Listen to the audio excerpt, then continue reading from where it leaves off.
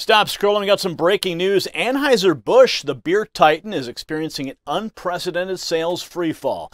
Bud Light sales kept tumbling, dropping 3.7% from last week alone.